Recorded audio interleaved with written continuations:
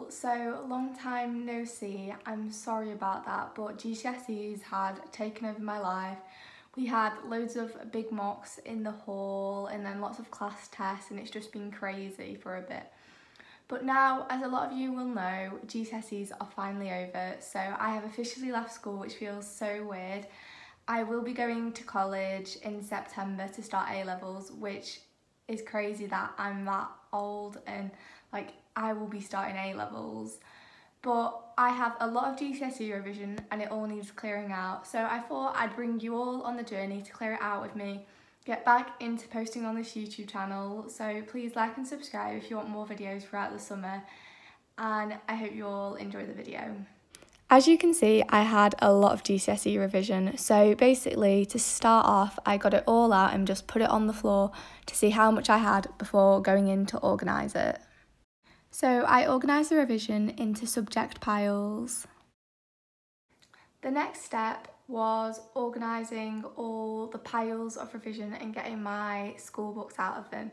With these, I went through them and took out any pages that were blank from the middle, which I can reuse for A-level, and then stuck in any loose sheets so nothing got lost and it was all like with the subject, and then just put all these into a big pile to clear away, and those were done with.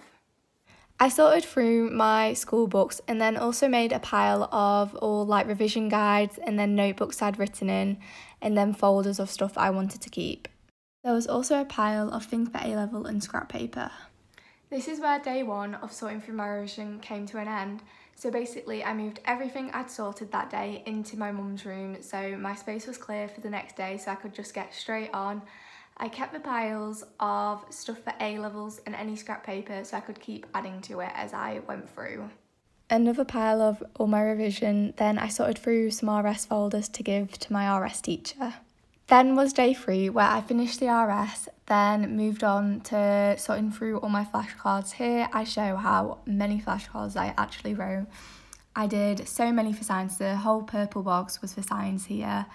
Then the pink box was for English, history and any others. These smaller mini boxes were also full of science, one for each for science, but I put it into a shoebox and it all ended up looking really nice. This is the pile of stuff I'm keeping for A-levels, so I'm very happy to have a lot of stuff I can reuse. And then the pile of scrap paper just to make small notes on. This is all my old revision, which I'd now moved into my mum's room. It was all cleared from mine, sorted and ready to go away so I can get ready for A-levels. Everything that I was able to keep for A-levels I put away in my drawers, so then it's out of my way till the end of August when I can start getting ready to go to college. This is now the end of the video and all my revision is now sorted out of my room, and my room is just tidy and ready for me to like redo it and like get everything ready for A-levels at the end of August.